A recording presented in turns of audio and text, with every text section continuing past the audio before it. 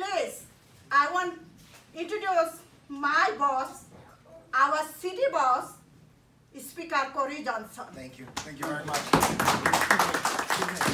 Thank you, Mazeda. Hi, everyone. I want to say Assalamu alaikum. I want to thank you all for being here tonight. I really want to thank Safest, and I want to thank Mazeda and the entire Census team and the community leaders that are here with us tonight, because this is very, very, very important, as you just heard. And I want to reiterate some of the wonderful points that Mazeda just made. So every 10 years, we have the census.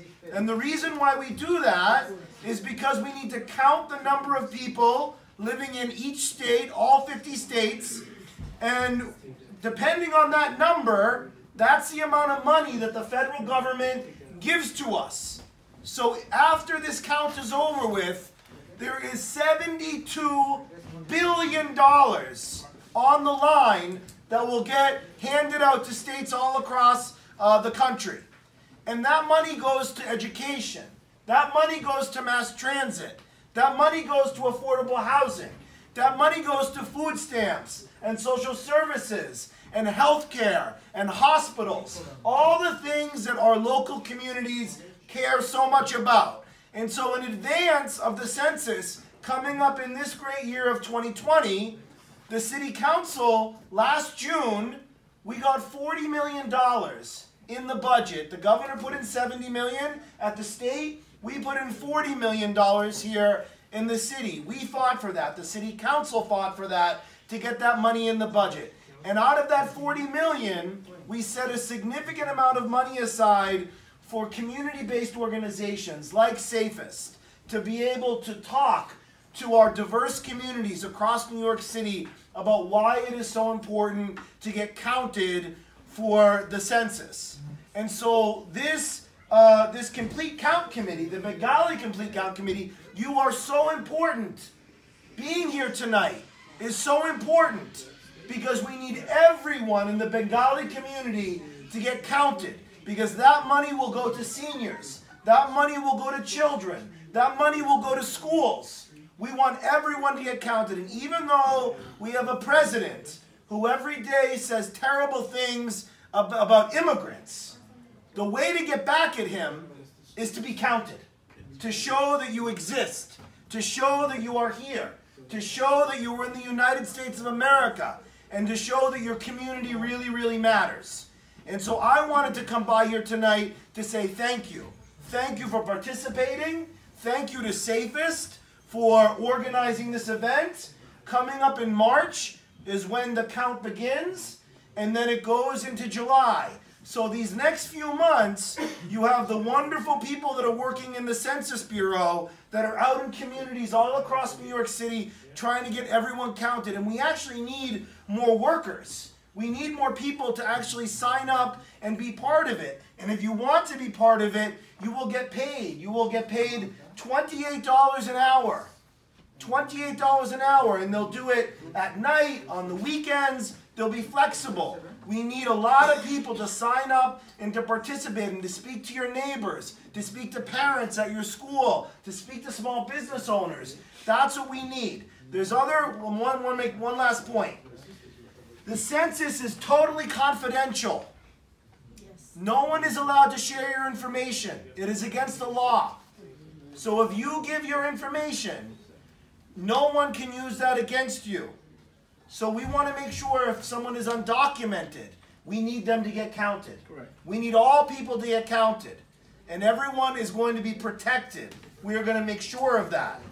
This is the greatest city in the world. New York City is the greatest city in the world. We are the greatest city in the world because 37% of New Yorkers, 37% of the 8.6 million people who live here were not born in the United States of America, but came to our great city with dreams and aspirations for themselves and for their families and for their children. And the Bengali community is why we are so great in New York City, because you all came here with dreams and aspirations for yourselves and for your family. And as Mazeda said, the Bengali community is the fastest growing community in New York City. the fastest growing community, which should be a point of pride for the Bengali community. Queens County is the most diverse county in the United States of America. 190 languages are spoken in Queens County. We are proud of that, but we need everyone to get counted. Everyone in every community to get counted. And what I want to happen, this is what I'm hoping for this complete count committee here in Queens and here in the Bengali community. When the count is over with, at the end of this year, on the map, which shows who gave the highest response rate, I want this Bengali community, this area in Jackson Heights and in Jamaica and in Richmond Hill, I want this community to show the highest response rate, the highest level, as a point of pride for the Bengali community.